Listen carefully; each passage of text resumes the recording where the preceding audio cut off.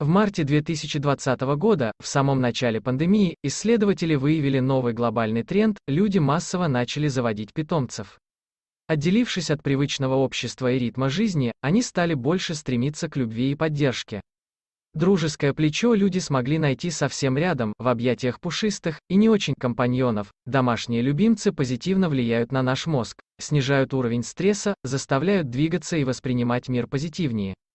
Неудивительно, что со временем эти преимущества стали для нас приятной привычкой, и расставаться со своими меньшими друзьями уже совсем не хочется. 67% сотрудников, опрошенных компанией Вагмо, заявили, что наличие домашнего животного является основной причиной их нежелания появляться в офисе 5 раз в неделю. Более половины людей, 56%, сообщили, что готовы отказаться от обеденных перерывов в пользу возможности приводить своих питомцев на работу, а 16% респондентов даже пожертвовали бы своими оплачиваемыми отгулами. Люди стали задумываться о том, что по-настоящему важно в их жизни, и питомцы продолжают занимать в ней очень значимую роль, говорит Кэти Блейкли, вице-президент компании по страхованию домашних животных. Мы всегда воспринимали любимцев как членов семьи, но я думаю, что в трудные времена, особенно в первые дни пандемии, наши хвостики стали главным приоритетом. Согласно данным сервиса Superjob, всего 9% организаций в России разрешают содержать домашних животных на рабочем месте. Но некоторые крупные компании, как Airbnb, Mars или Amazon, уже позволили сотрудникам приводить питомцев в офис и сообщили о связанных с этим позитивных изменениях, например, об укреплении культуры компании или повышении работоспособности коллектива. Домашние животные в офисе – это один из лучших способов снизить стресс и рабочее беспокойство сотрудников, говорит специалист по поведению животных Харш Гаял. Они напоминают нам о необходимости делать небольшие перерывы для развлечений.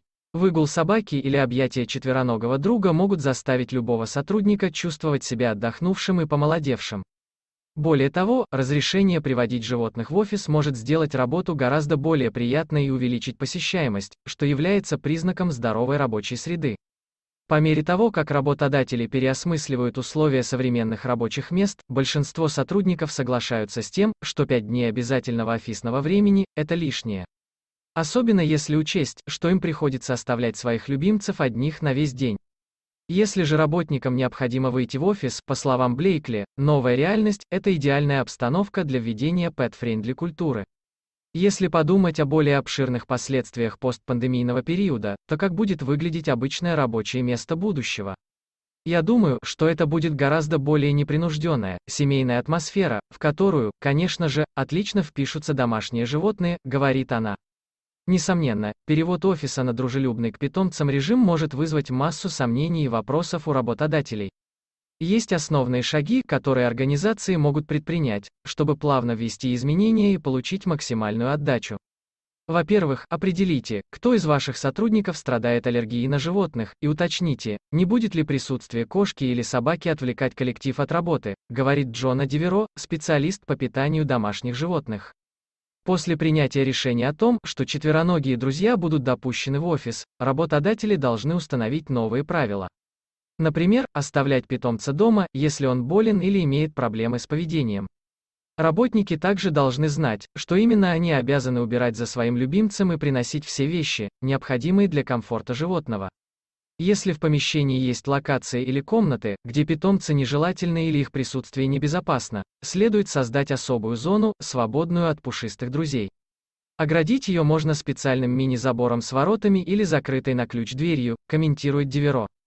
Не стоит ожидать, что все начнут готовить офис и свои места к приходу вашего питомца, ведь вы лично несете за него ответственность.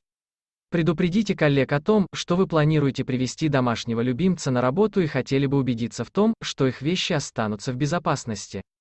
Работайте вместе, помогите друг другу спрятать или укрыть хрупкие предметы и подготовить помещение к приходу компаньона.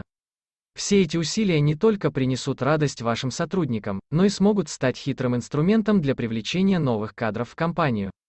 Согласно исследованию Марс Питкар, у более чем 59% российских семей есть домашние животные.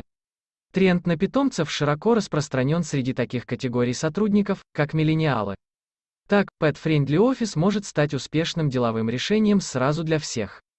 Общество начинает принимать домашних животных, впускать их во многие публичные локации, в рестораны, учебные аудитории и офисы, и мудрые работодатели прислушиваются к этой тенденции, говорит Эйми Гилбрейт, президент благотворительной организации PetSmart. Компании стараются нанять лучших соискателей, и оказывается, что создание pet-friendly культуры на рабочем месте уже не совсем новинка, а скорее норма. Пушистые друзья в офисе могут помочь работодателям выиграть конкуренцию за таланты, и на этом преимущества не заканчиваются.